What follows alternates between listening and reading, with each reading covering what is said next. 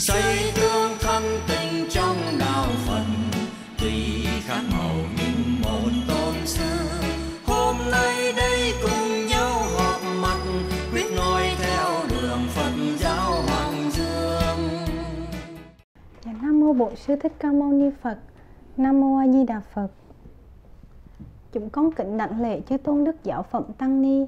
Con Nguyên Tiên kính chào quý khán thính giả của đài IBC TV trên băng tần 18.12 và 57.19, cũng như trên YouTube của kênh IBC TV Official. Trong chương trình Sống Đời Sống Phật ngày hôm nay, chúng con đảnh lễ cung thỉnh Hòa Thượng Thích Viên Lý, Viện chủ chùa Điều Ngự và trụ trì chùa Diệu Pháp, sẽ giảng về lợi ích của việc quy y Tam Bảo và cũng như năm giới mà tất cả các Phật tử của chúng ta phải thực hành theo lời Phật dạy. Kính mời quý khán thính giả lắng lòng theo dõi chương trình. A Di Đà Phật. Con kính chào Hòa Thượng ạ. A Di Đà Phật. Xin kính chào cô Nguyên Tiên và xin kính chào chư tôn đức giáo phẩm tăng ni và quý khán thính giả của đài truyền hình IBC. Dạ, kính bạch Hòa Thượng. Dạ, trong chương trình Sống Đời Sống Phật ngày hôm nay, chúng con kính mời Hòa Thượng hoan hỷ giảng cho chúng con hiểu về lợi ích của việc quy y Tam Bảo, và xin Hòa Thượng giảng về những cái việc phát tâm đó có ý nghĩa như thế nào và lời lạc ra làm sao cho quý Phật tử ạ. A Di Đà Phật. Dạ, A Di Đà Phật. Cảm ơn cô Nguyên Tiên. Cái lợi ích, hay là nói một cách khác là cái công đức của sự phát tâm quy y Tam Bảo là một cái công đức bất khả tư nghị, không thể nghĩ, không thể bàn. Cho nên ở trong một cuốn kinh có tên là Hiệu Lượng Công Đức có dạy như thế này: nếu như có người xây tháp cúng dường tất cả chư thánh nhân chứng đắc nghị thừa ở Đông Tây Nam Bắc trong tứ bộ châu, thì công đức tuy lớn nhưng mà vẫn không thể so sánh bằng công đức của người quy y Tam Bảo. Khi mà chúng ta phát tâm cúng dường, xây dựng những cái tháp miếu vân vân khắp nơi, chứ không phải là chỉ ở trên đất nước Việt Nam hay là Hoa Kỳ, mà công đức đó phải nói rằng là vô cùng lớn lao. Nhưng nếu mà so sánh với công đức của người phát tâm quy y Tam Bảo thì thưa quý vị, trong kinh Hiệu Lượng Công Đức dạy rất là rõ, không thể nào có thể sánh bằng công đức của người phát tâm quy y Tam Bảo. Nếu mà người quy y Tam Bảo thì Đức Phật dạy cũng có Tứ Đại Thiên Vương sai 36 vị thiện thần để hộ trì, rất là quan trọng. Nhưng mà cái vấn đề ở đây là khi chúng ta phát tâm quy y Tam Bảo không phải chỉ để cầu cái sự hộ trì của chư vị thiện thần không thôi. Dĩ nhiên ai cũng muốn có được một cái sự an ổn, nhưng mà xa hơn, cao hơn, cái lý tưởng của những người phát tâm quy y Tam Bảo đó là muốn đạt được Phật quả, muốn thanh tịnh hóa, muốn Phật hóa cái đời sống vốn dĩ chảy đầy câu uế của mình, muốn trở về với tự tánh của ba ngôi báu đang hiện hữu một cách hàng ngũ trong tâm thức của chính mỗi một chúng ta. Đó là cái điều phải nói rằng là quan trọng hàng đầu. Cho nên người mà quy y Tam Bảo thì có một cái tâm rất là thanh thản, rất là an lạc,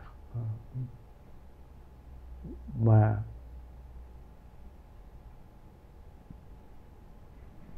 vả lại như chúng tôi đã thưa, mình đã có cái mục đích để hướng đến, mình đã có một cái lý tưởng tối thượng. Khi mà đã tự trang bị cho mình một cái lý tưởng tối thượng như vậy thì mình quyết tâm để đạt đến cái lý tưởng cao đẹp đó. Như vậy thì đời sống của chúng ta rất là thanh cao.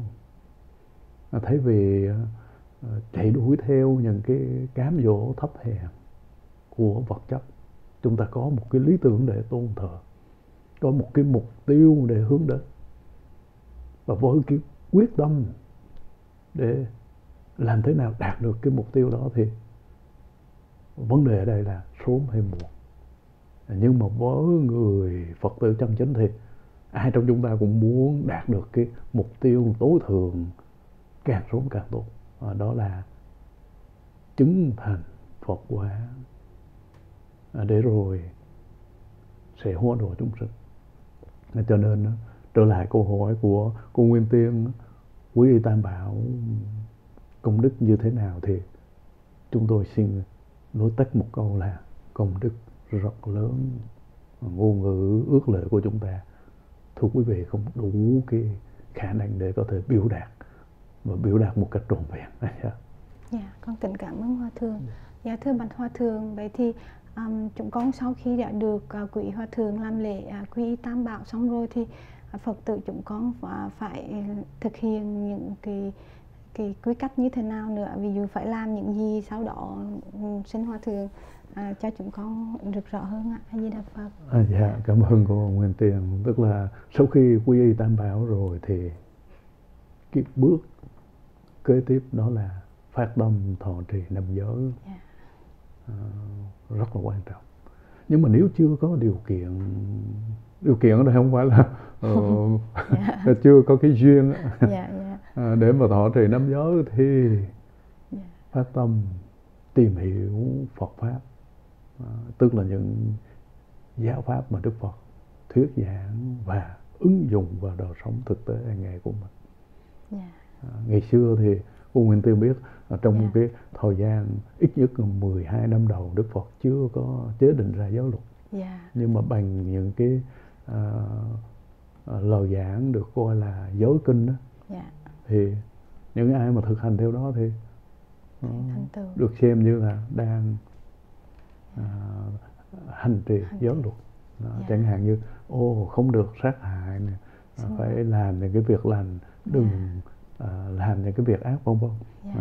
Thì dựa vào những lời dạy của Đức Phật, nỗ lực tu tập một cách không ngừng nghỉ, tức là tinh tấn không ngừng, thì trước khi mà mình có cái nhân duyên để thọ giới, thì mình có thể sau khi mà thọ trì Tam Bảo, quy y Tam Bảo đó, thì có thể thực hành những lời dạy của Đức Phật. Con kính cảm ơn Hòa Thượng. Dạ, thưa Hòa Thượng, vậy thì sau khi chúng con đã quy y Tam Bảo rồi thì chúng con phát tâm thọ trì năm giới. Thưa Hòa Thượng, vậy thì năm giới đó là gồm những giới như thế nào ạ? Xin Hòa Thượng giảng rõ hơn ạ. Cảm ơn Hòa Thượng. Chắc là cô Nguyên Tiên nhớ bây giờ để cho cô nhắc lại, phải không ạ? Dạ, thưa con nhớ là thứ nhất là sẽ không sát sanh, không trộm cắp, không uống rượu, không tà dâm, và không nói dối, không nói những lời thêu dệt, không nói lời hai chiều, không nói lời đâm thọc, xạo ngữ.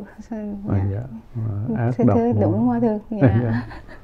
Cảm ơn Hòa Thượng. Xin Hòa Thượng một giới nữa chứ, một giới nữa, giới cuối cùng á là 5 giới, cô mới nói 4 giới. Thêm giới là không chi Hòa Thượng? Không uống rượu, không trộm cắp, không tà dâm, không nói dối, và không sát sanh. Đúng, 5 giới. Vậy là quá giỏi, nhớ 5 giới.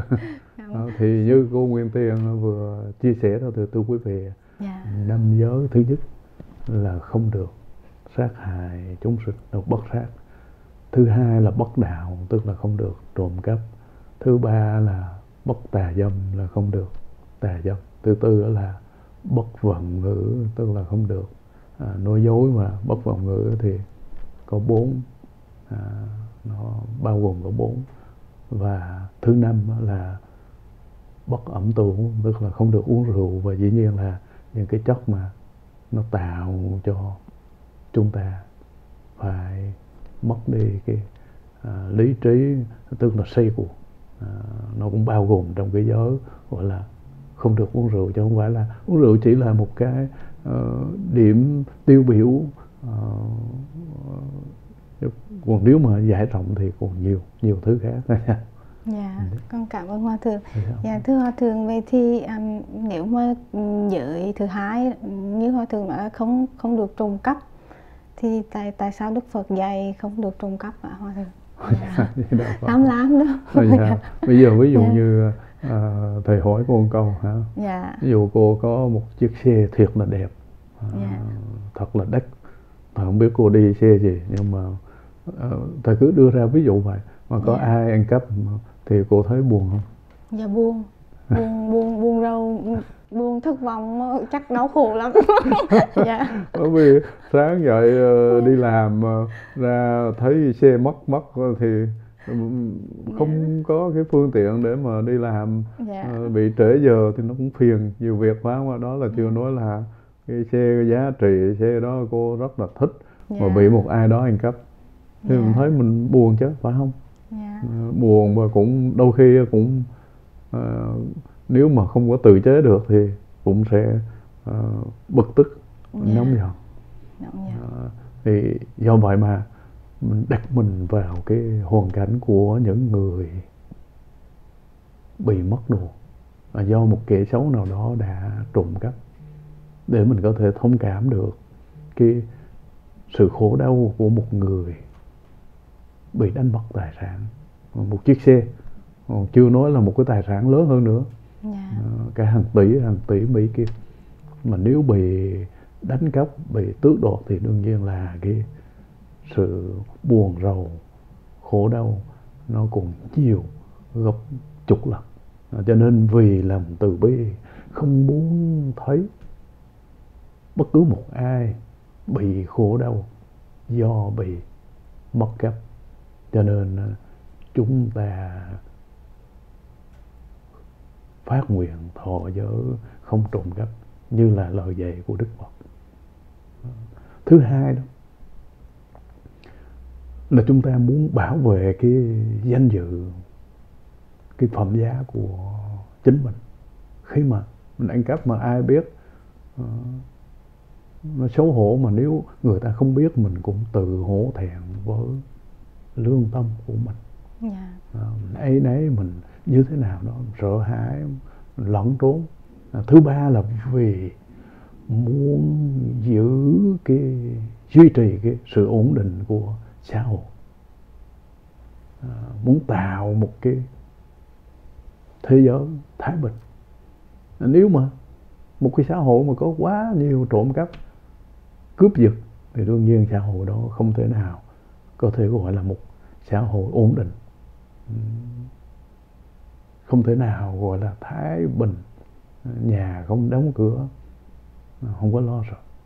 Và cái lý do khác mà chúng ta phải giữ cái giới không trộm cắp là vì chúng ta không muốn phải trả một cái quả báo tương ứng, bởi vì mình ăn cắp của người ta thì đương nhiên nhân quả mà. Cho nên ngày hôm nay sở dĩ thế giới xáo trộn là vì chưa ý thức rõ được cái giá trị của những cái giới mà Đức Phật đã chế định. Nếu mà hiểu được cái giá trị của nó thì chắc chắn là không có chiến tranh, không có chết chóc, không có cái chuyện mà xâm chiếm giang sơn bờ cõi như là lấn đất, lấn biển, vân vân, hoặc giả là tuyên bố Biển Đông thuộc về chủ quyền của mình, tạo ra không biết bao nhiêu bất ổn, tốn bao nhiêu thì giờ để mà đàm phán hội nghị, dù đã có cái luật biển của Liên Hợp Quốc từ năm 1982, hoặc giả là không cần phải trang trải một cái kinh phí, một cái ngân khoản quá lớn cho cái vấn đề quốc phòng. Cô Nguyên Tiên có đồng ý đâu? Dạ, quả đúng không Hòa Thượng? Cho nên là thấy Việt Nam bị Trung Quốc chỉ Biển Đông là thấy thương rồi đó. Thì đúng vậy đó.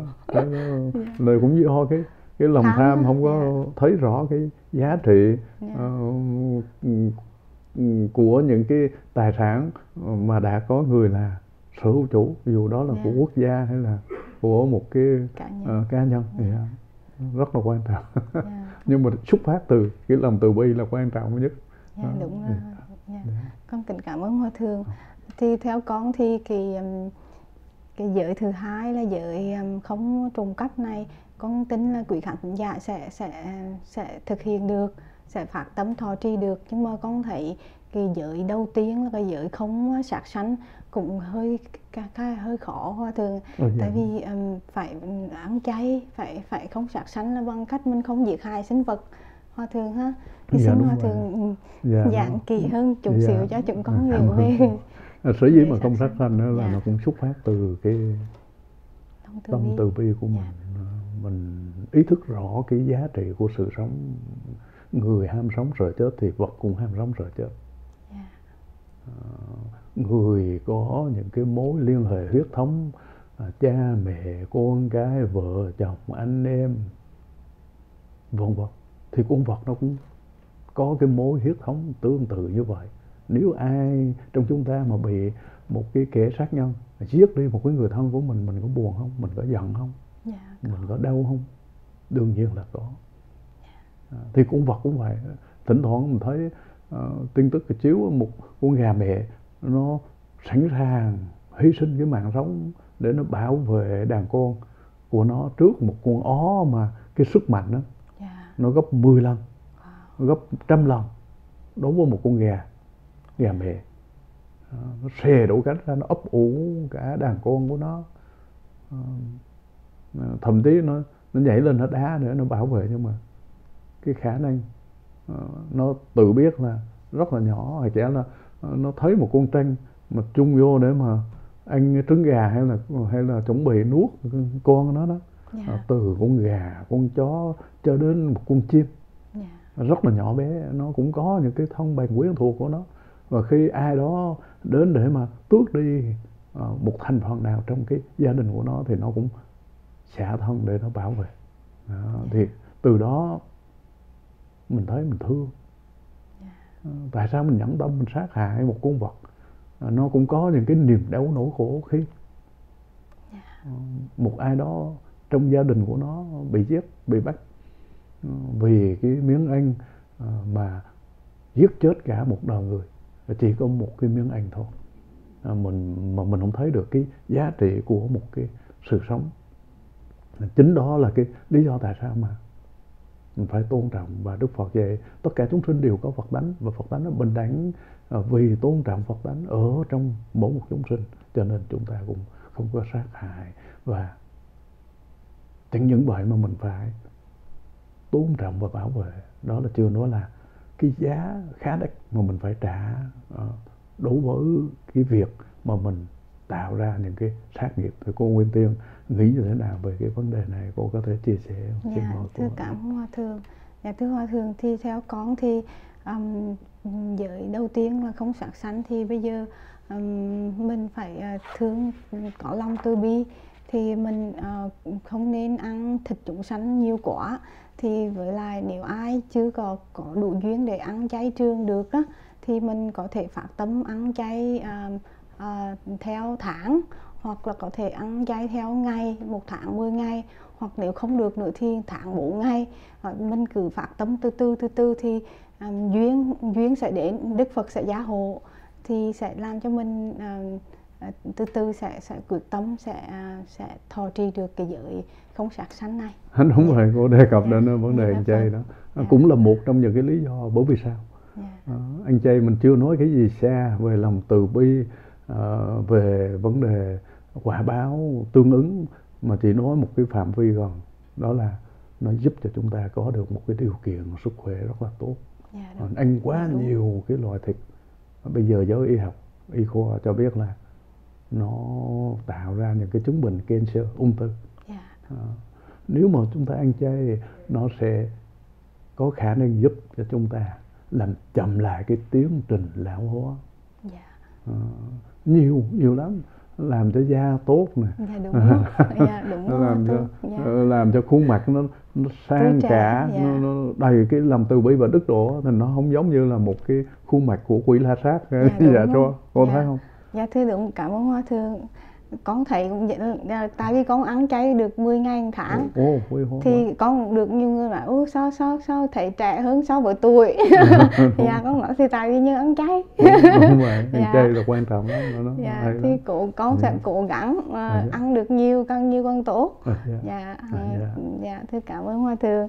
Dạ thưa bạch Hòa thượng, cái giới thứ ba là giới tà dâm, thì vì nguyên nhân gì mà Đức Phật là dạy là chúng ta nên giữ cái giới thứ ba tà dâm này ạ? Cảm ơn cô Nguyên Tiền.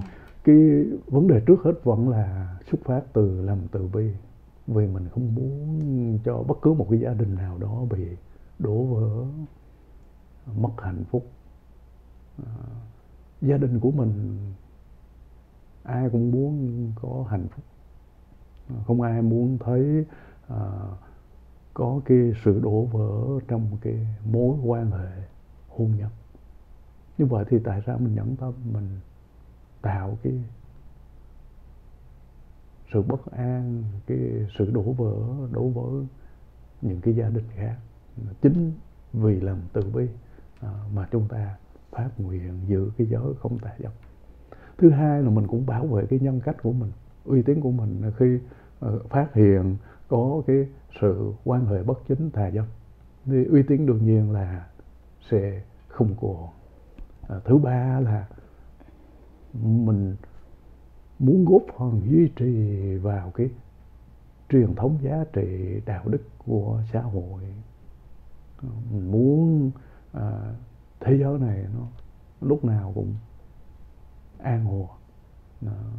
Nếu mà giải thích nhiều thì còn nhiều điều nữa, nhưng mà cuối cùng là mình không muốn đối diện với một cái quả báo do mình đã tạo một cái nghiệp bất thiện.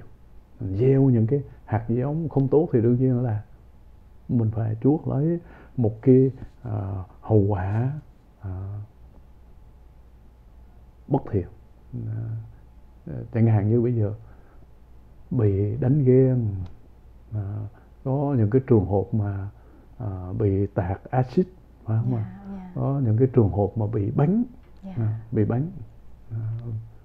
rồi bị chém, bị đâm. Đó là chưa nói những cái quả báo mà phải trả trong những cái đời kế tiếp. Nhưng mà hiện đó quả báo nhãn tiền mình vẫn thấy nhan nhản khắp nơi trên thế giới. Thành thử ra do vì tôn trọng cái hạnh phúc lứa đôi của tha nhân, xuất phát từ lòng từ bi mà chúng ta phát tâm giữ cái giới không tà dâm mà Đức Phật đã chế định. Dạ, con kính cảm ơn Hòa thượng. Dạ, thưa bạch Hòa thượng, xin Hòa thượng hoan hỷ giảng tiếp cho chúng con về giới thứ tư là giới vọng ngữ, có ý nghĩa như thế nào và chúng con phải nên thọ trì ra sao ạ? A Di Đà Phật. Cảm ơn cô Nguyên Tiền. Về vọng ngữ đó nó có 4. Thứ nhất là vọng ngôn, thứ hai là ý ngữ, thứ ba là lưỡng thiệt và thứ tư là ác khẩu. Vọng ngôn tức là nói những lời sai với sự thật. Ý ngữ là nói những cái lời chúa nịnh, đường mật, và lưỡng thiệt là nói lưỡi hai chiều, đồn chấp, tạo cái sự ly gián, và ác khẩu là nói những cái lời ác độc, mắng nhiếc, nguyền rủa, đe dọa, vân vân. Mình cũng do lòng từ bi tôn trọng sự thật, là người Phật tử phải tôn trọng sự thật, cho nên xuất phát từ cái lý do đó thì chúng ta không có một cái lý do gì để nói sai sự thật. Ai mà lường gạt chúng ta, cô Nguyên Tiên thích không hay là? Dạ thưa không. Thì mình không thích. Người khác lường gạt mình thì mình cũng không có nhẫn tâm lường gạt người khác, bởi vì biến họ trở thành những cái nạn nhân rất là khổ đau. Cho nên vì lòng từ bi, nói chung có nhiều nguyên nhân lắm, nhưng mà thì giờ phải không ạ? Thưa Hòa thượng, giới thứ 5 là không được uống rượu. Thì xin Hòa Thượng tóm lược lại cho kết thúc chương trình ngày hôm nay ở Di Đà Phật. Dạ, không được uống rượu là thứ nhất là bảo vệ cái lý trí, thứ hai bảo vệ cái điều kiện sức khỏe, thứ ba bảo vệ cái sự an toàn của tha nhân, thứ tư bảo vệ cái phẩm giá của con người. Nếu mà uống rượu say sưa chân hưu đá chân đá nhiều khi có ai mà kính trọng cái nhân cách của mình nó bị chính mình tước đoạt bởi mình đã uống rượu. Đó là chưa nói là uống vào nó tàn phá cái sức khỏe, chưa nói là nó đánh mất đi cái trí nhớ vân vân.